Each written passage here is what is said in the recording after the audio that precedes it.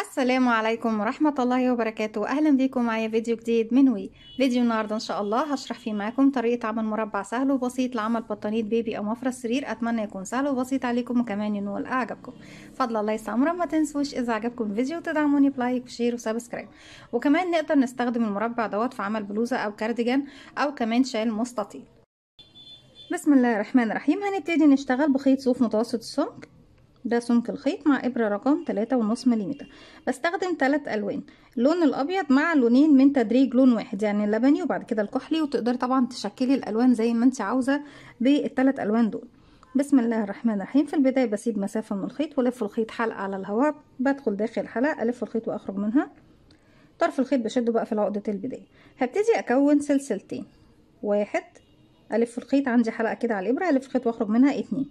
هسيب السلسلة الأخيرة وهدخل في السلسلة الأولى وابتدي أكون الغرز بتاعتي. هبتدي أكون 12 غرزة حشو. بسم الله الرحمن الرحيم. واحد. وازاي بشتغل غرزة الحشو؟ بيكون عندي على الإبرة حلقة، بدخل فراغي، نفس الفراغ هو السلسلة الأولى، أسحب الخيط وأخرج، معايا على الإبرة حلقتين، بلف الخيط وأخرج منهم كده. اتنين، تلاتة، أربعة،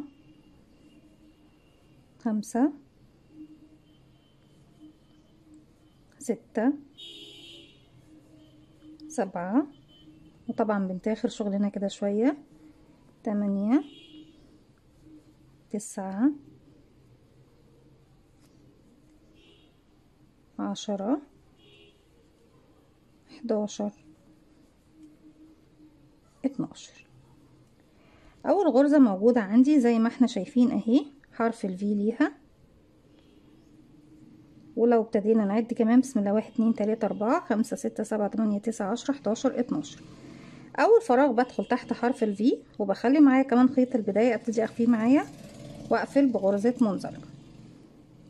بعد كده عندي السطر الاول خلص. في البداية ابتدينا سلسلتين اللي هي بتكون الدائرة البديلة للدائرة السحرية، وبعد كده سبت سلسلة منهم واشتغلت 12 غرزة حشو. فوق كل غرزة حشو اشتغلتها هبتدي اشتغل غرزة كلاستر مكونة من 3 عمود ب2 لفة. طيب بسم الله الرحمن الرحيم. ابتدي اشتغل 1 2 3 4، وهعتبره اول عمود ب2 لفة موجود معايا، وابتدي داخل نفس الفراغ اشتغل كمان 2 عمود ب2 لفة لغاية اللي هي بتكون اخر حلقة عندي. بقول لغاية نص العمود، لكن لغاية اخر حلقة عندي بخليها على الابرة. بيكون عندي على الابرة حلقة، بلف 1 2 لان عمود ب2 لفة، بدخل الفراغ الاول هو اسحب الخيط واخرج، معايا على الابرة 4 حلقات، هلف الخيط واخرج من 2، اتبقوا 3، هلف الخيط واخرج من 2، اتبقوا الحلقة الأخيرة من العمود والحلقة الأساسية. هسيب الحلقة الأخيرة من العمود، مش هطلع منها دلوقتي. وتاني في نفس الفراغ بلف الخيط مرتين، بدخل نفس الفراغ، أسحب الخيط وأخرج، ألف الخيط وأخرج من حلقتين، ألف الخيط وأخرج من حلقتين، مرتين بلف الخيط وأخرج من حلقتين. اتبقى كده معايا الحلقة الأخيرة من العمود رقم 2. أنا هنا عشان أنا في بداية السطر فبالتالي ما بيكونش معايا حلقة أساسية. الحلقة الأساسية هي بتكون نفس الحلقة للعمود الأول. معايا 3 حلقات، هلف الخيط وأخرج منهم كلهم زي ما احنا شايفين بالشكل ده. هبتدي أرتفع، هقفل بسلسلة وهرتفع سلسلة كمان بعدها، هلف الخيط على الإبرة مرتين وابتدي في الغرزة اللي بعدها اشتغل بقى 3 عمود ب2 لفة، بس كلهم في غرزة كلاستر واحدة. بس انا هنا معايا حلقة الأساسية، ناخد بالنا يا بنات. هلف الخيط واخرج من حلقتين، ارجع الف الخيط واخرج من حلقتين واخلي الحلقة الأخيرة. طيب ايه هنا الاختلاف عندي؟ ان انا هنا عندي حلقة أساسية لان انا كده كده خلاص مش في بداية السطر، ودي الحلقة بتاعت العمود الأول. نكمل العمود التاني، لفي مرتين، ادخلي نفس الفراغ، اسحبي الخيط واخرجي، لف الخيط واخرجي من حلقتين، لف الخيط واخرجي من حلقتين، وخلي الحلقة الأخيرة. ده تاني عمود، تالت عمود، اخر حلقة موجودة عندي. هنا بقى يا بنات بقى عندي 4 حلقات، حلقة اساسية مع 3 حلقات، 3 اعمدة. هلف الخيط واخرج من 3، هتبقى معايا 2، هلف الخيط واخرج منهم بالشكل ده. ايه، بكون خلصت الغرزة بتاعتي، وبعد منها باخد سلسلة واحدة بس. طيب هتقولوا لي يا رندا انت هنا اخدت سلسلتين؟ لا، انا اخدت سلسلة واحدة بس مسافة، لكن السلسلة اللي فوق الغرزة دي كنت بقفل بيها الغرزة نفسها. بكرر بقى فوق كل غرزة من الغرز ال 12 غرزة كلاستر مكونة من 3 عمود ب2 لفة، وبعد منها سلسلة، وبعد كده ارجع لكم نكمل مع بعض. كده بنكون خلصنا السطر الاول. بعد كده بنبتدي نقفل السطر زي ما احنا شايفين. بعد ما اخدت سلسلة هروح لاول غرزة اشتغلتها تحت حرف الفي، ببتدي ادخل واقفل بغرزة منزلقة زي ما احنا ايه شايفين بالشكل ده. هبتدي بقى اضيف اللون التاني اللي هو اللون اللبني الفاتح، بسيب منه مسافة واقفله عقدة بداية، واسحب الحلقة دي من تحت الحلقة اللي باللون الابيض، واسحب اللون الابيض كده بالشكل ده. هبتدي اشتغل فين يا بنات؟ عند السلسلة اللي كنت باخدها تحت مسافة، همشي بمنزلقة لغاية السلسلة. خلاص اللون الابيض هبتدي اسيبه، وبعد كده بسيب منه 10 سنتي، وابتدي اقصه بابرة التنظيف، بنضفه ايه في ظهر الشغل. هرتفع بسم الله الرحمن الرحيم 1 2 3 4، وهشتغل داخل الفراغ عندي هنا 3 عمود ب2 لفة، سلسلتين 3 عمود ب2 لفة. 1، بس المرة دي هشتغل العمود للاخر. الف الخيط واخرج من حلقتين، الف الخيط بسم الله الرحمن الرحيم، اعوذ بالله من الشيطان الرجيم. بلف مرتين، ادخل فراغي، اسحب الخيط واخرج، الف الخيط واخرج من 2، الف الخيط واخرج من 2، الف الخيط واخرج من 2، 3 مرات بلف الخيط واخرج من حلقتين. تاني عمود،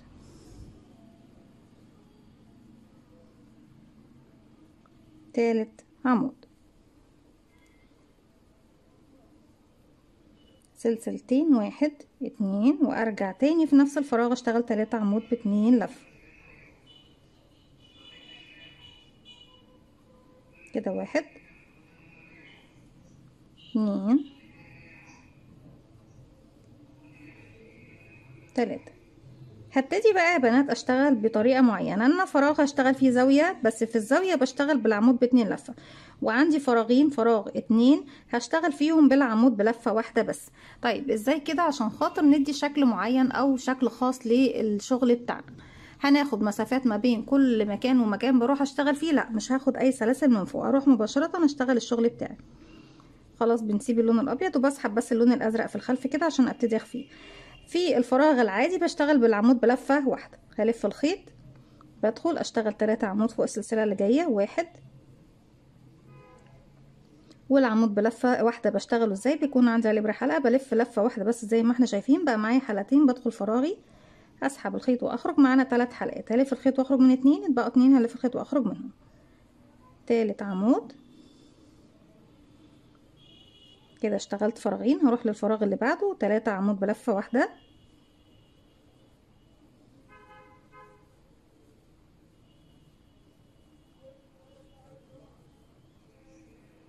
طيب الفراغ اللي جاي بيكون زاوية. معنى زاوية يعني ايه؟ يعني هشتغل فيه بعمود ب2 لفة، بلف 1 2، وبكرر نفس الزاوية اللي اشتغلناها، 3 عمود ب2 لفة، سلسلتين 3 عمود ب2 لفة، 1 2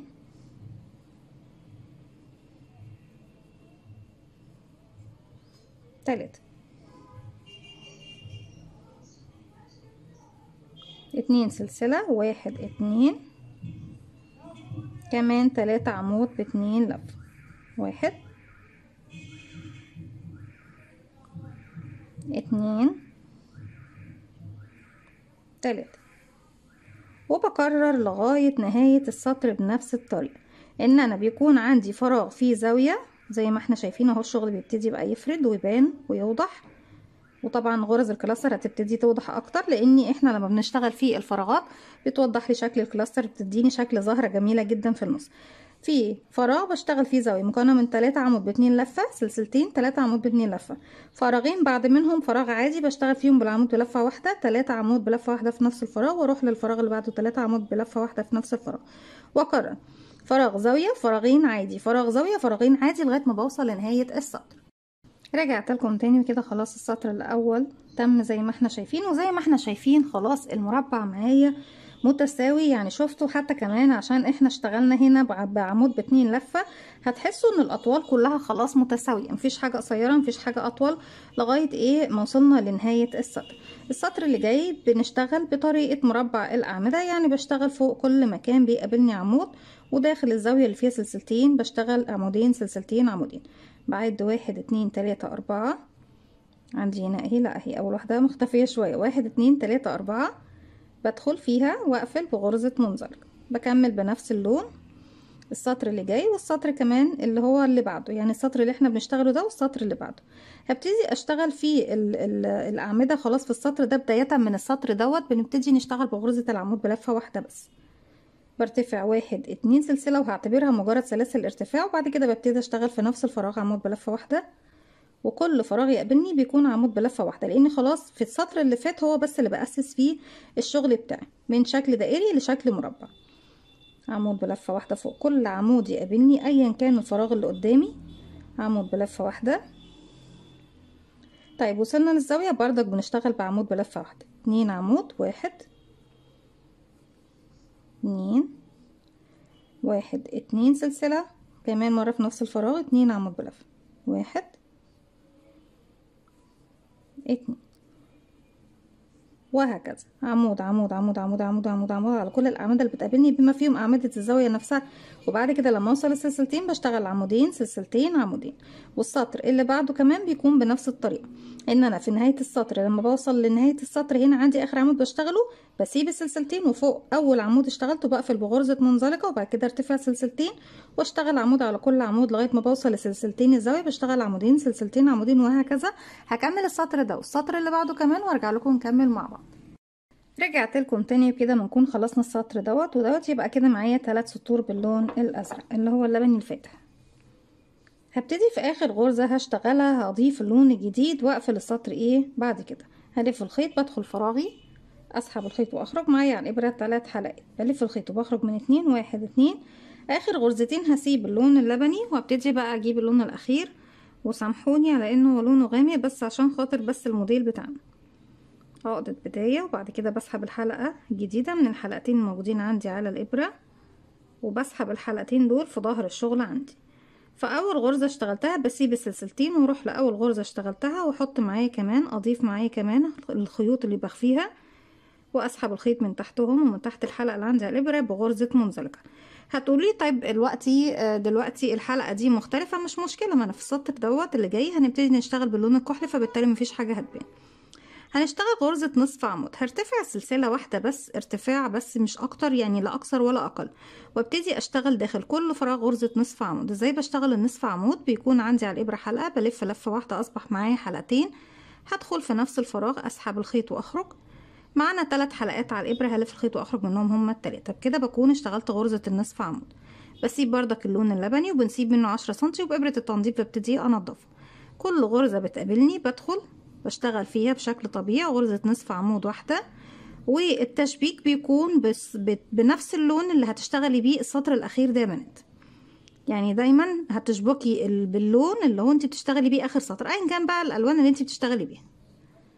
غرزة نصف عمود فوق كل غرزة بتقابلني لغاية ما بوصل الزاوية بشتغل فيها 2 نصف عمود، 2 سلسلة، 2 نصف عمود. كده وصلنا للزاوية بشتغل فيها 1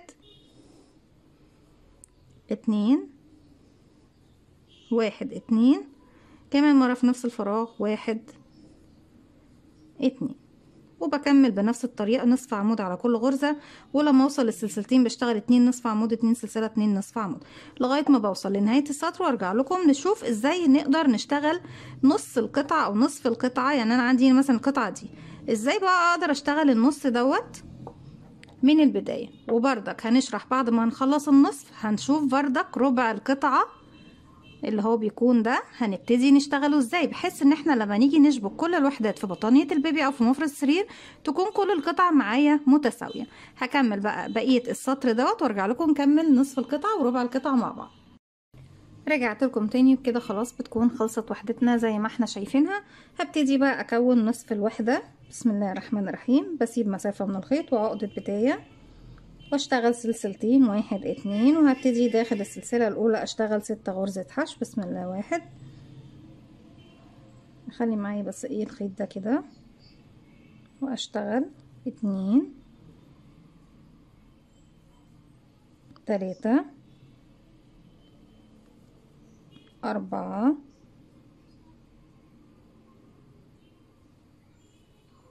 5 6. زي ما احنا شايفين كده بيكون معايا 6 غرزة حشو زي ما احنا شايفين. بعد ال6 حشو هنبتدي نشتغل ازاي؟ بنكون بقى مرحلة الغرز الكلاستر. هرتفع 1 2 3 4 5، وطبعا ارتفاع غرزة العمود ب2 لفة بتكون 4، لكن في البداية لما باجي ارتفع بزود سلسلة بالنسبة للمربع هنا عشان يكون الشغل معايا مرتاح زي ما احنا شايفين. وهبتدي بعد الغرز اللي انا ارتفعتها ال5 دول اشتغل فوق كل فراغ من ال6 اشتغل غرزة كلاستر مكونة من 3 عمود ب2 لفة كده. واحد في نفس الفراغ الاول اهو، 2 3 معايا 4 حلقات بلف الخيط واخرج من 3 اتبقوا 2 هلف الخيط واخرج منهم. هاخد سلسلة مسافة وبروح اكون 1 2 3 4 5 وبعد كده هرجع لكم نكمل مع بعض. في نهاية السطر كده عندي 1 2 3 4 5 6 بشتغل بعد اخر غرزة كلاستر وما باخدش قبل ما هشتغل سلسلة، بشتغل مباشرة عمود ب2 لفة في نفس الفراغ.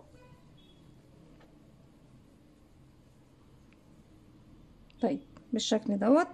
وبعد كده عايزة اسحب بقى اللون الجديد،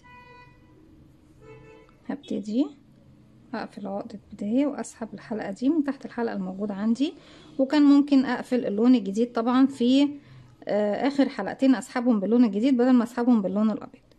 هبتدي ارتفع 1 2 3 4 5 بالشكل ده زي ما احنا شايفين. هلف الشغل الناحية التانية، هبتدي في اول فراغ موجود عندي اللي هو عندي هنا يا بنات زي ما احنا شايفين بيكون فوق العمود ب2 لفة. هكون بعد ال5 سلسلة دول 3 عمود ب2 لفة. 1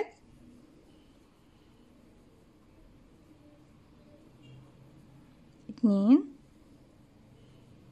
وبعتبرها نص زاوية. 3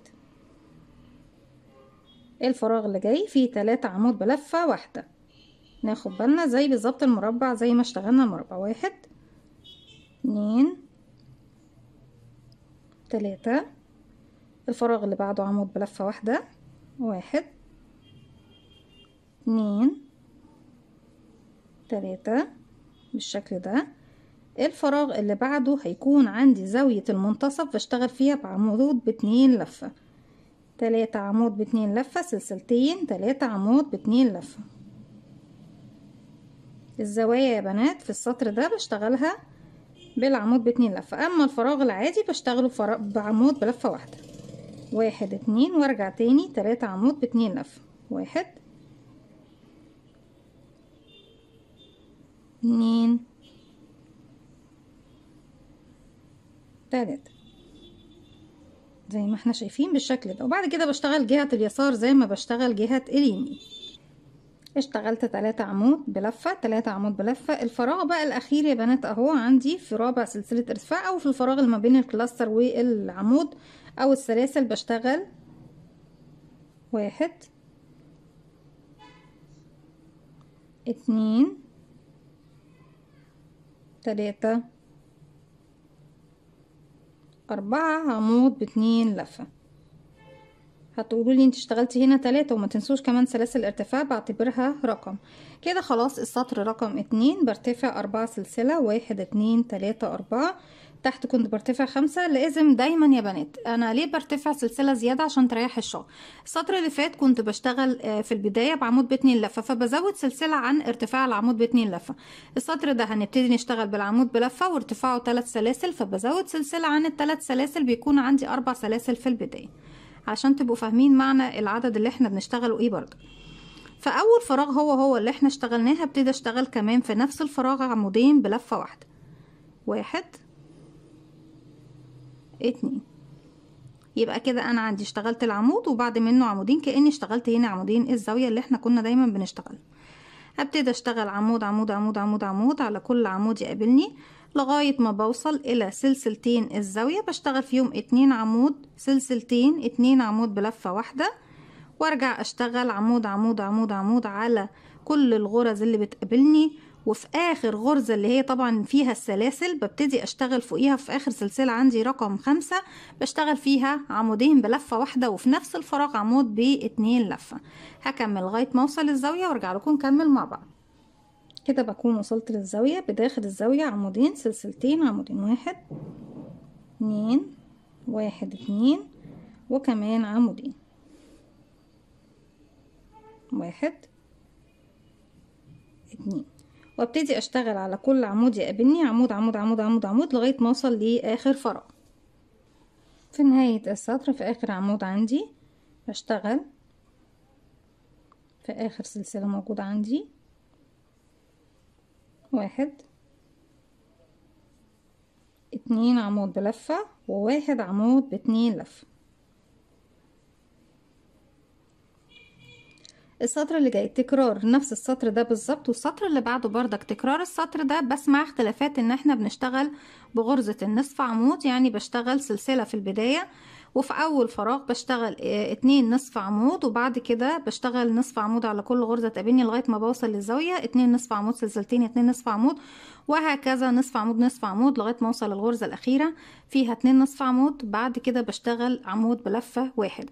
عفوا يا بنات انا قلت لكم في البداية ارتفاع سلسلة، لا في البداية ارتفاع 3 سلاسل، لان احنا بنشتغل بغرزة الارتفاع دايما لازم يكون زيادة سلسلة. يعني بترتفعي بدل ما ترتفعي سلسلتين ارتفاعك للنصف عمود بتزودي سلسلة عليهم. يعني ابتدائنا في السطر الاخير هيكون 3 سلسلة في البداية، وفي نفس الفراغ هتشتغلي 2 نصف عمود، وبعد كده تكملي نصف عمود على كل فراغ لغاية الزاوية 2 نصف عمود سلسلتين 2 نصف عمود، بكمل نصف عمود على كل فراغ. في النهاية بشتغل 2 نصف عمود وعمود بلفة 1. هكمل وبعد كده ارجع لكم نشغل كمان الشكل اللي هو بيكون ربع الوحدة مع بعض. رجعت لكم تاني وبكده بيكون خلص معايا النصف زي ما احنا شايفين بالشكل. طبعا دوت بنقوم بتشبيك وحدتنا، انا مش بشبك المربع بشكل مربع زي ما احنا طبعا متعودين بشبكه بالشكل ده. انا لو هشبك مربعات في بعضها فالشكل هيكون متساوي معايا، لكن الموديل عندي في المفرش بنشبكه بالشكل دوت زي ما احنا شايفين بيكون جاي كده بيميل شوية. يعني انا باجي من عند الزوايا ابتدي اشبك، فانا لما هاجي اشبك بالطريقة دي، لو هتشبكي بطريقة المربع فانت مش محتاجة تشغلي النص او الربع، لكن لو هتشبكي بطريقة الموديل بتاعنا النهاردة فانت مضطرة انك تشتغلي المربع وتعدليه بالشكل ده بحيث يكون زاوية تحت وزاوية فوق وزاويتين على الجوانب يمين ويسار. وعندك النصف اهو زي ما احنا شايفين. هنبتدي نشبك الجزء ده في بعضه. طيب الجزء دوت هنكون محتاجين عشان نقفل الجزئية دي كده لربع المثلث دوت. يعني انا هكون محتاجة الشكل ده معايا. بصوا هحتاج كده اهو، بصوا اهو الشكل ده بحيث يكون معايا عندي هنا اهو. بصوا كده هيكون الجانب ده خلاص كده متساوي. وهنبتدي طبعا هنا في المكان دوت هنحط نصف القطعة، وفي يعني بصوا في الزوايا بس اللي هي بتكون في الجوانب بحط ربع القطعة. هنا هيكون في نصف ومربعات جنب منه زي ما احنا عارفين، والانصاف انصاف القطع يعني هتكون هنا في نصف اهو زي ما احنا شايفين بالشكل ده، وهنا الربع، فهتكون عندي خلاص ايه الزوايا بتاعتي مظبوطة زي ما احنا شايفين. طيب عشان بس ايه ما نتنناش نشتغل بالوان واحده هنعمل لكم بس ربع القطعه بلون مختلف، لكن انتوا هتشتغلوا كل قطعه سواء الربع او النصف او المربع بالثلاث الوان اللي احنا دايما هنكون ثابتين فيهم في مربعنا او مفرشنا النهارده. 1 2 بسيب سلسله وبروح لاول سلسله اشتغل 3 حشو 1 2 3 يعني ربع العدد اللي معايا. وهي نفس طريقه النصف على فكره. هبتدي ارتفع 1 2 3 4 5 سلسلة، الف شغلي الناحية التانية كلاستر مكونة من 3 عمود ب2 لفة 1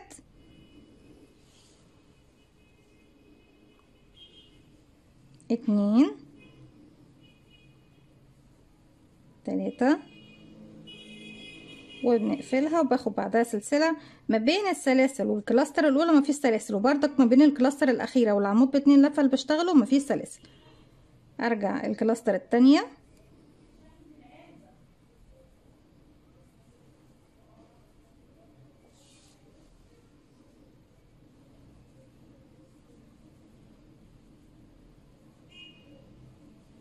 والكلاستر التالتة بس قبلها سلسلة. عفوا لا هي اخر واحدة اهي.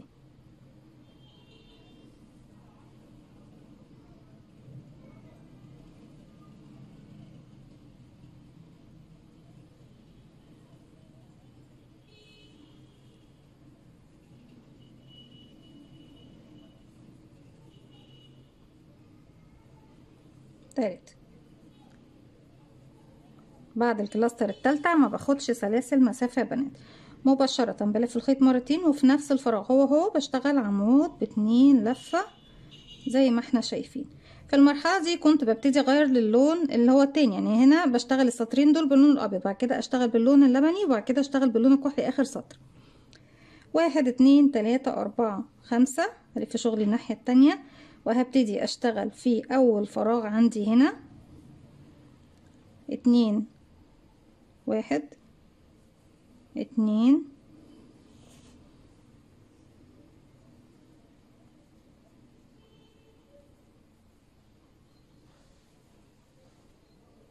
3 عمود ب2 لفة زي ما احنا شايفين، وبعد كده هبتدي اشتغل في الفراغ اللي بعده 1 2 3 عمود بلفة،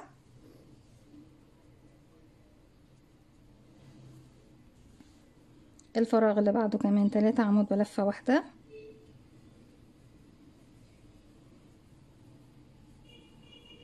الفراغ الاخير 4 عمود ب2 لفة. بعد اخر سلسلة ارتفاع باخد منها ضلعين وبشتغل فيها 1 2